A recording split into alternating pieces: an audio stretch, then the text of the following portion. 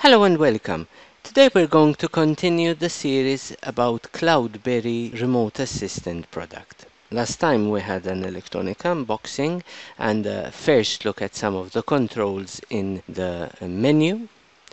And today we're going to move to the next stage where one computer assists another computer by taking over control.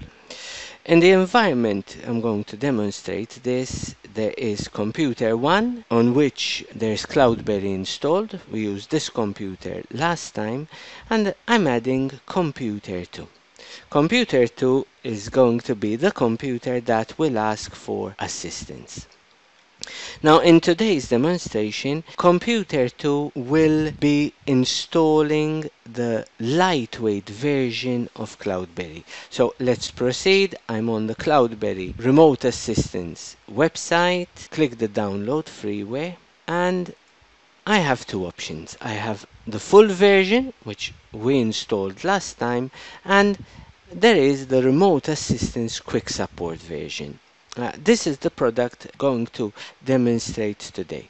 The light version of CloudBerry Remote Assistance is ideal for those people who only need support occasionally, or who, for reasons such as being restricted by their administrators or because they do not have admin rights on their machines, cannot perform a full product installation. In fact, if we read the description below, we're told that this is a light version and it does not need product installation or administrative permissions. Similar to this are portable apps.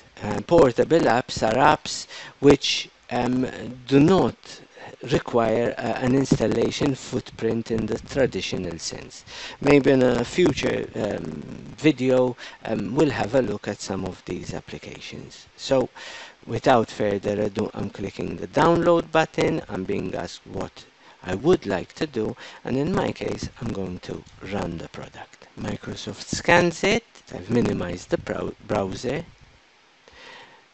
And when the product loads, you will notice that the interface is a cut down version of the full product. Let us wait for the product to load.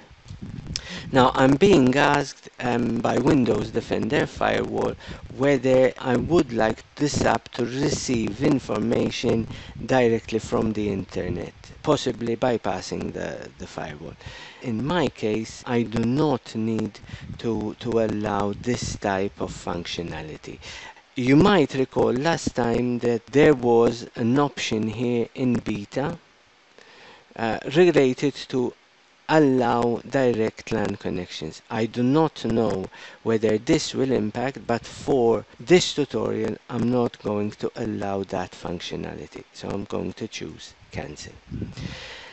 Now once the interface loads, you will notice, if you compare the two interfaces of CloudBerry, that I have the add window similar to the full product. In the slimmed down version I only have one window, which is the computer ID and the PIN. Why? Because in this version the only functionality that is available is to allow a remote computer to support, to connect to this computer. What will happen if this were a real life situation would be that the person on computer 2 would communicate the computer ID and the PIN to the person on computer 1 who will take over control.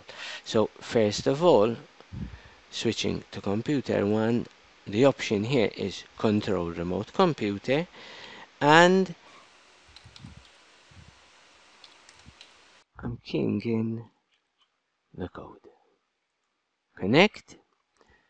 Once a connection is established, the next item is the PIN. This would be communicated between the two parties either via phone or secure chat. Once a connection is established, you will notice that the two mice on the computer are synced and the computer 2 is presented inside a window within computer 1. So in order to make things easier to see, I'm going to maximize here. Let's start by exploring a few of the options. So on top of computer 1, I have a toolbar, and this toolbar, the options are the auto hide option, which normally you might want to use. I have noticed that for frequent users of CloudBerry, the auto hide option does not seem to memorize its position between sessions. And it's not a critical issue, but it would be a nice to have. There is the menu, and we'll get to that at the end. Next in line is the chat functionality. The chat functionality, especially if it is not possible to speak in any other way with the other side, is a function that allows the two parties to communicate with each other. So messages come up and the chat comes, and the message is communicated across. This button is applicable in those situations where there is a multi-monitor environment. It allows you to choose the monitor on which the remote session is projected. The audio button, it's green because it's enabled actually, is the button that dictates whether you want to be able to listen to the sounds generated from the remote computer, and I'm switching that off. And the mic option is similarly whether you want to be able to listen to the mic of the remote computer. The next two icons allow you to dictate whether you want to scale the window. So as you can see, when I toggle the button, it goes between the scrolled version, adjusting aspect ratio, or a fit-in window, while this button toggles full screen. And you will notice that the window has gone and you can really see the full screen in all its glory. For my purposes, I'm going to leave this option as is. Next in line is the file transfer functionality. So the file transfer allows you to transfer files to the remote computer. So in this case, I'm going to upload a file. I have an image file, and if I open the file transfer queue, it was very fast. What happened was the file got transferred to the remote computer. If you look on the screen of computer 2, you will see that there is a message that a file transfer was completed. So the person looking on computer 2 can easily follow what is going on. So I click the button here. If I open the download folder, that is the image, and if I open the image, that is the image I had transferred. The person on computer 2 knows and is made aware that his screen is being shared. You have the functionality to auto-hide this if one wants. So, moving on, I'm going to close this. The final icon is the disconnect, which I will leave to the very end of this tutorial.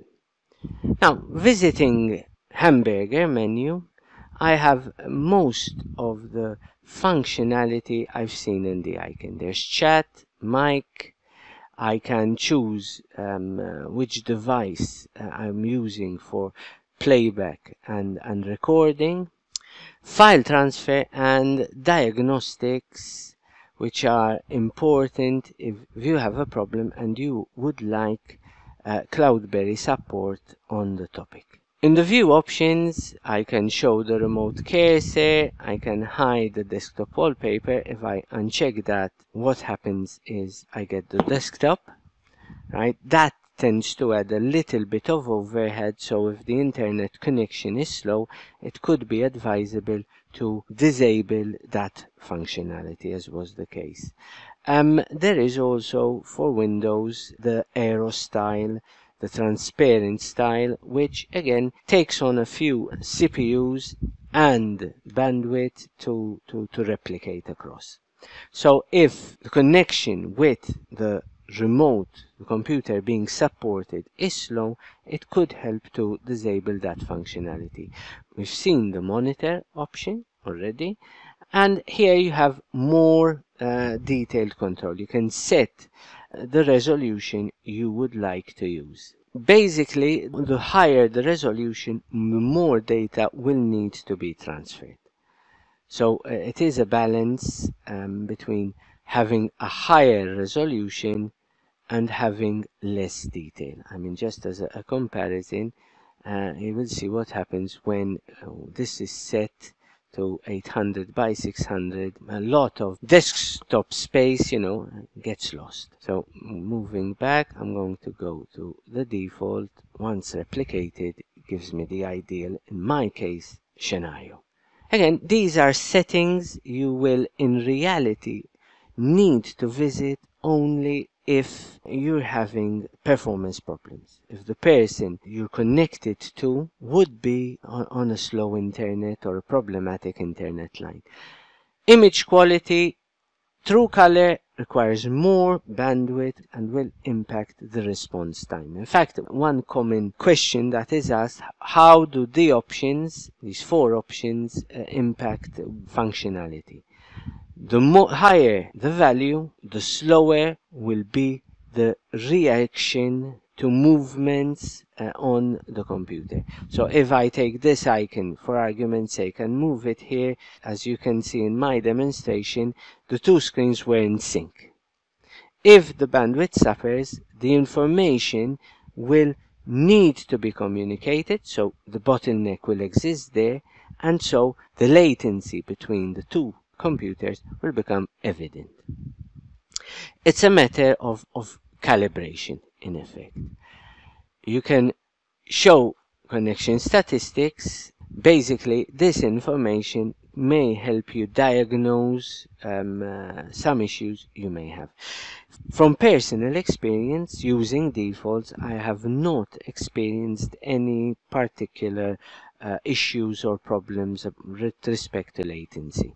The last options are the CloudBerry Lab website, check for updates, and the About option. Again, showing this screen so that people can align themselves about the build I am using for this demonstration.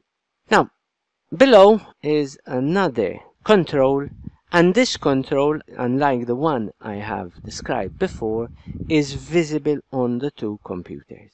So basically, this is common to both computers. This is the control panel for the computer that is being controlled. In this particular case, it's computer 2.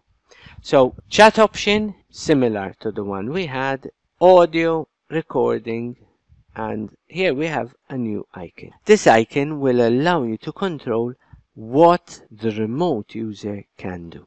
Now, this is, in my opinion, one of the more important icons of this control panel. Here you can have either full control or view only. With full control, and in order to help a bit not confuse issues, I'm minimizing here. So here I am, computer 1 with my remote window. Now, the setting is for full control. So with full control, I can create files. I can open File Explorer, right, and move about in the directories. On the other hand, when I'm in view only, this functionality is not possible. So, as you can see on computer 1, nothing is reactive. I've been informed that I'm in view mode only, but I am at the moment right clicking and I cannot do any action. I am trying to click on the PC, and as you can see, there is no reactivity. The view mode only is intended those situations where the remote client, so now I'm moving to the remote client, would like to demonstrate some functionality. A person has a problem but would like to be in read-only mode. He's showing you what the problem is, and you can then chat will still work, or speak and guide the person with non-computer actions. This is the difference between the two options. If, irrespective of whether in view or in full control mode, the computer that is being supported can send files to the remote computer. So for this, let's open the directory. This directory was set last time, and the supported computer, in my case it's computer 2, is going to send a file. So let's go into desktop, computer 2 image, upload, and there we go, the image got transferred. So if I go back into computer 1, if I look at the menu functionality here, being that this is a limited functionality interface, the final option available in both is the exit command. And once that happens, the session terminates. So if I now close CloudBerry, and I would like you to take note of the pin. It's 8816. I'm going to download it again. So let's imagine, another session and another date and then at another time. Every time the CloudBerry Remote Assistant opens, the computer ID will remain the same, but the pin changes from one setting to the other. Before we conclude, the last topic I'd like to cover is the proxy setting. This we discussed last time, and if you have a problem establishing a connection, please refer to that tutorial. CloudBerry, again, will ask you to leave them a review, and if you can help their case, it would be something they are really keen on having to build the product. Who would need or who would benefit from the remote assistance quick support? Anyone who is not a frequent user of CloudBerry. It could be a parent, a grandparent, it could be a friend, a one time they have a problem. Normally they would call you and you try to figure out what they're seeing and what they're talking about, and trying to get the frustration about their translating computing object into words. And it could be a client. With CloudBerry, you can now have that remote support person come in, give you or show you full control or limited control, and you have the option to be able to help them more effectively. That's all for me for today. Thank you very much. Subscribe if you like what you see, and until next time, goodbye.